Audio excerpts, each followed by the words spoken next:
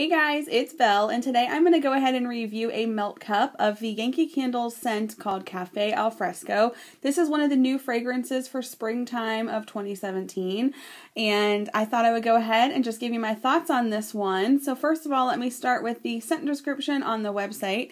It says, the warm air of a bustling outdoor cafe kissed with sweet notes of cinnamon, coffee, and a dash of caramel.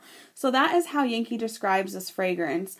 I will just go ahead and tell you my first impression thoughts on the fragrance itself. I don't really get a lot of cinnamon out of this, but I get a lot of caramel. So I'm kind of surprised that it says a dash of caramel, because to me that is very pronounced in this scent. It also reminds me, the coffee note kind of reminds me of a sort of medium-bodied, high-quality coffee, kind of how that would smell or taste. It does remind me of that, and more specifically, it reminds me kind of like if you had a really nice coffee like that and then you added coffee creamer or a really nice like coffee flavor to it. That's really kind of what this scent reminds me of. I will just say also that if any of you are Starbucks drinkers out there, right now Starbucks has that smoked butterscotch. Kind of the way that tastes is sort of how this MeltCup smells to me, if that makes any sense. So it definitely has a very like sweet, buttery, caramel kind of note in this MeltCup. So that's just my general first impression of this scent and kind of how I would best describe it. So then let me give you some more thoughts here. Okay, so here are some additional thoughts that I have about this particular scent.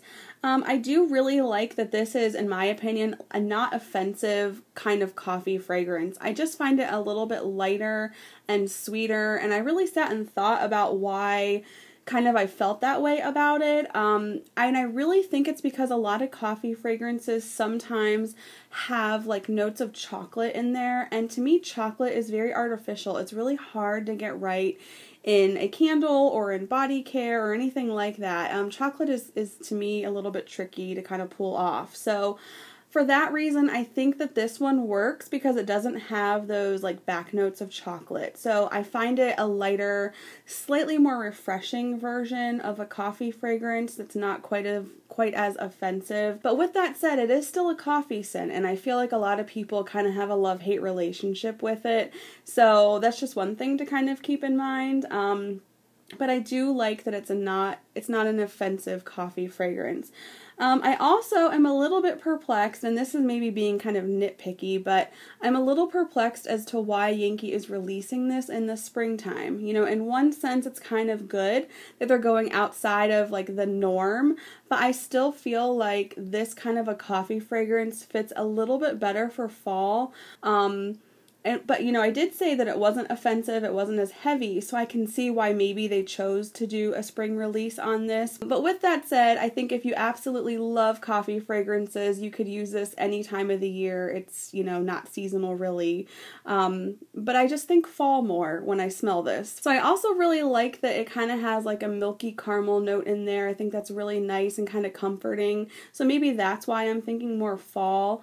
But it's just not as heavy as most coffee fragrances, so I do really enjoy that about it. So lastly, I just want to share some final thoughts about the MeltCup itself, and mine has been going for about 12 hours, so it's about halfway done. They do last typically about 24 hours, so I have a little bit longer to go here on this one. I will say that the throw has been very, very good. It is the type of throw that is noticeable. It goes from like room to room. I can really smell it on my first floor, so it's a very nice throw, but it's not overly strong. It's not going to chase you out of a room kind of thing. I mean, if you did have this going in a very small space, it might do that. It might kind of chase you out, but in an open area, I think that it just kind of flows nicely from room to room, and it smells nice without being too much. So that is really good. I do really like it. I also just want to say on this scent too that I forgot to mention that I think it's a very nice fragrance, but I don't think it's incredibly unique either. I will just say, I think it's very realistic. It has a really beautiful scent, but there's nothing like overly unique about it. I feel like I've smelled it somewhere before or something similar to it. So I just wanted to throw that in there because I forgot to earlier. I did actually pick this up. Yankee during semi-annual sale gave me a coupon, so if any of you have this coupon, it's for buy one, get one free. I did pick this up along with the honey lavender gelato, which I will be reviewing next. So that is how I got that. I mean, a great deal. I mean, it was $5 for the two with that coupon, so it's a good way to try this if you have that coupon. And at least I think it's worth going to kind of check it out and smell it in the store and just see if it's something that you would like. I do think it's a nice attempt on Yankee's part at doing something kind of, I don't want to say bakery, but kind of more like foodie, if you will, for the springtime. It's not the traditional like flowers and all of that. I do still think fall when I smell this, but I think it's a nice attempt at something different. So anyway, you guys, that'll do it for my review of the Yankee MeltCup in Cafe Al Fresco. So let me know if you have any questions, and I will see you in the next video. Bye.